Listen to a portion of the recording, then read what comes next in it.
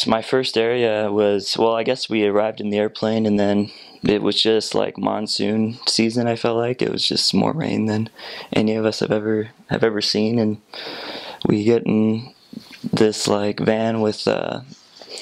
missionaries that picked us up, and they're just like flooring it through the streets, and just it didn't seem like there was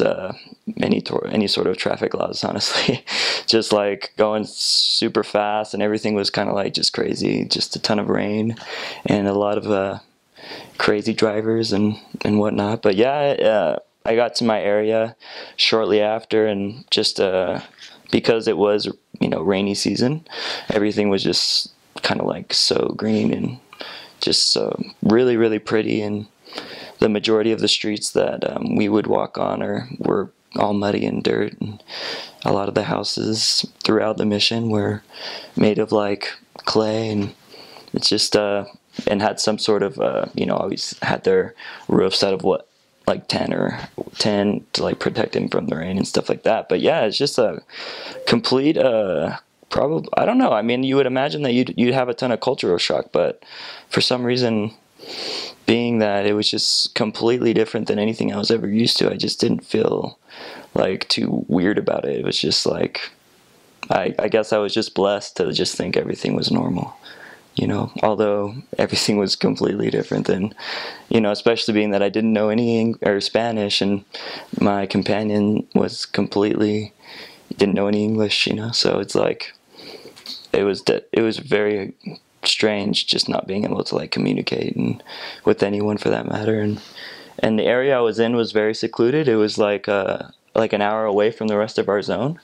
so like I had little interaction with other missionaries or Americans for that matter, and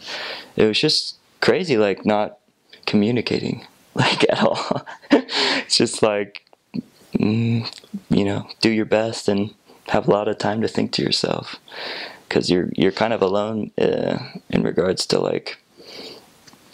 interacting, talking.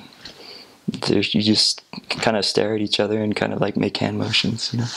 But yeah, it was awesome. Yeah, that was a fun experience. It was like more of a, I don't know, like a Sierra like type area, so like not near a city, just like kind of surrounded by areas that are within mountains, and just kind of like it was definitely different as far as like the culture was in Peru, just because a lot of the areas are near a city, so it's kind of like a more civilized place, whereas this place was just like kind of off on its own, and I don't know how to really explain it, but there just wasn't like, it was just more like dirt paths, like little tiny stores, like not really a supermarket of any sort, just like everyone kind of doing their own thing as far as like making a living, as far as maybe having a store or trying to do their own type of repair for earning money. Is just like really really different, just because there wasn't like a store for people to go, like a big like shopping center or anything like that. It's really hard to explain, I guess, and maybe it's my memory kind of failing me, but it was interesting. That area was called Matupe. That was my first area, and I was there for like 4.5 months, and it was awesome. And then from there, we just would get transferred every 1 to 2 transfers, and it was every area was so different, and the people that you would interact with are always so friendly and kind and humble,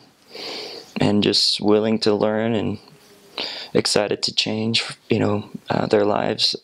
according to the gospel. And it's a great place to serve a mission, just like everywhere is, but this place specifically was perfect for me, just because people were so willing to hear what I had to say. And even though I struggled to say it at first, people were just so friendly and kind and understanding of the difficulties that I was having to like communicate at first and express what I wanted to express. But yeah, and on top of that, like my first area kind of was somewhat of a turning point for me, like spiritually, because I didn't have a spiritual base. So kind of that at that time I started to somewhat develop a purpose for being out there, and change my life a little bit, and you know, work with like my mission president at that time to get me where I needed to be. So yeah, it's my mission, honestly. Like, I might not be the best missionary to interview as far as like cultural stuff and like remembering all these crazy things, is because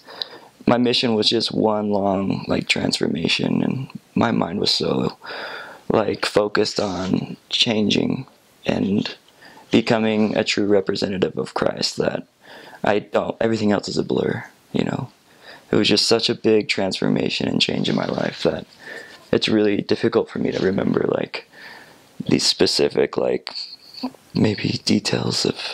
of you know, my mission itself. Whereas like, you know, obviously I can remember being so determined to teach the gospel, and just feeling how that focus in serving a mission correctly, just remembering how that made me feel so good, and just changed my life, or changed me